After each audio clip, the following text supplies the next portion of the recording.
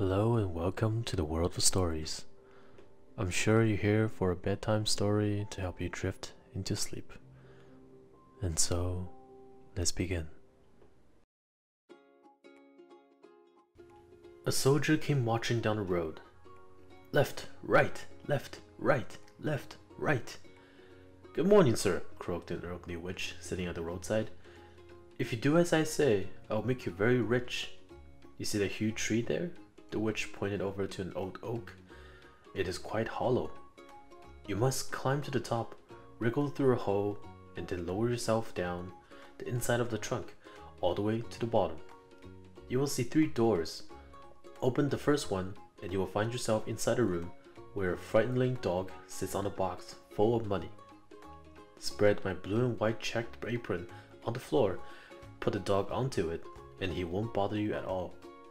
Then you can open the box and take out as much money as you can carry.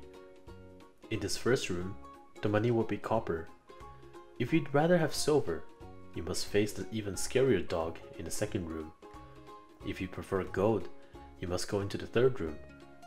But there, the dog is yet more terrifying. What do you want for yourself? The soldier grinned.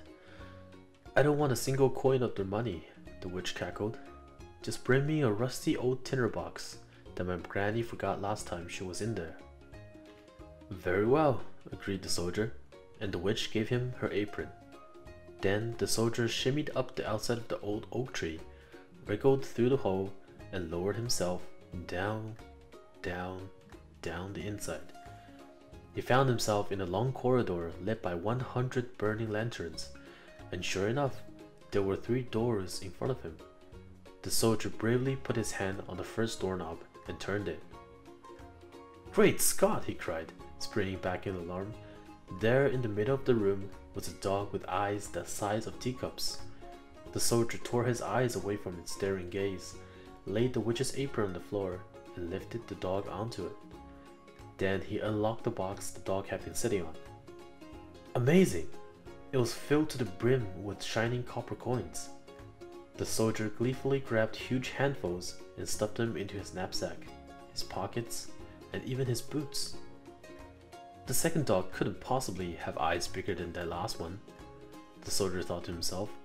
Boldly, he walked to the second doorknob and turned it. Good Lord, he yelled. There in the middle of the room was a dog with eyes the size of mill wheels. Round and round and round they churned. It made you dizzy just to look at them. Once again, the soldier forced himself to look away. He laid the witch's apron down, heaved the dog onto it, and unlocked the box on which it had been sitting. Fantastic! There before him was a treasure trove of silver. The soldier got rid of all the copper coins quick and filled his knapsack, pockets, and boots. Surely the third dog's eyes can't be any bigger than that, the soldier said to himself, laughing at his good luck. He went to the third doorknob and turned it. Heavens above, he cried. The third dog had eyes the size of the round tower of the city of Copenhagen. Not only that, but they whizzed and whizzed around in his head like Catherine wheels. It was several minutes before the soldier found he could look at something other than the dog's enormous spinning eyeballs. Then he laid down the witch's apron, hauled the dog onto it, and unlocked the box it had been sitting on. Unbelievable! There was enough gold to buy the palace of the King of Denmark himself. Chortling with joy, the soldier emptied his knapsack, pockets, and boots of every single last silver coin and crammed them with gold instead. He hurried off down the corridor, found the tinderbox, and then climbed up, up and out of the tree. Where's my tinderbox then? The witch cackled. Tell me why you want it so badly, and I will give it to you, replied the soldier firmly. Where is it? The witch shrieked in annoyance. If you don't tell me why you want it, I will cut off your head, insisted the soldier. Give me my tinderbox, the witch howled in frustration. Very well, said the soldier, and he drew his sword and cut off the witch's head. Then he went on his merry way down the road, with his knapsack, pockets, and boots weighed down with gold. and the witch's tinderbox tucked safely inside his jacket. At the very next town, the soldier booked into the best hotel, ate in the most expensive restaurant, and went to the most exclusive shop to buy himself new clothes. At once, the soldier found he had a lot of new friends, and they told him of all the wonders to be seen in the town, particularly the beautiful princess who lived in the castle on top of the hills. "How can I get to see this princess?" the soldier asked.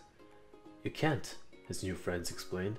"No one can, for it has been prophesied that she will one day marry a common soldier, and the king and queen keep the princess locked up so this can never happen." Day after day, the soldier spent his gold on the finest things money could buy for himself and his friends. It was a horrible shock when he went one morning to fill his pockets and found that all the gold was gone. Suddenly, the soldier's friends disappeared. The soldier had to move out of the grand hotel and into a dingy attic at the top of 14 flights of stairs. He didn't even have enough money for a candle to cheer things up with a bit of light.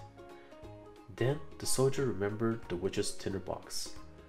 Surely he could use that to give himself a few sparks to start a warming fire. No sooner had the soldier struck the tinderbox once with the flint than there was a flash of lightning, and the dog with eyes the size of teacups appeared. "What is your command, sir?" the dog growled, bowing his head respectfully. Once the soldier had got over the shock, he stammered, "Well, I suppose I'd really like you to get me some money." The dog immediately vanished, but reappeared an instant later with a purse of money clamped between his jaws.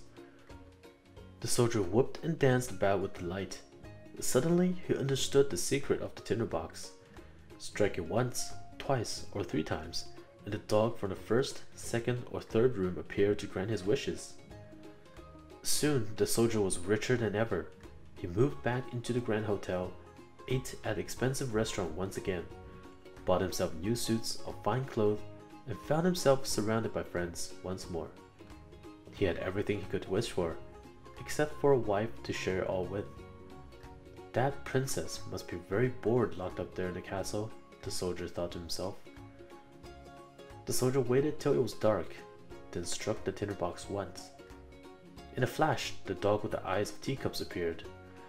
"I would like to see the beautiful princess," the soldier said. Before he could blink, the dog ran off and then reappeared with the princess lying on its broad back, fast asleep. She was indeed very beautiful, and the soldier couldn't resist bending over to give her a kiss. The dog then disappeared, and the princess was gone. Next morning, up in the castle on the hill, the princess remembered what had happened as if it had been a strange dream, and she told her mother and father all about it. The king and queen were deeply worried. The clever queen sewed a pretty silk bag, filled it with flour, and tied it around her daughter's neck when she went to bed. Then the queen pierced a tiny hole in the bag, tucked the princess in, and kissed her goodnight. Of course, the soldier had fallen deeply in love with the princess, and that night he sent the dog to fetch her again.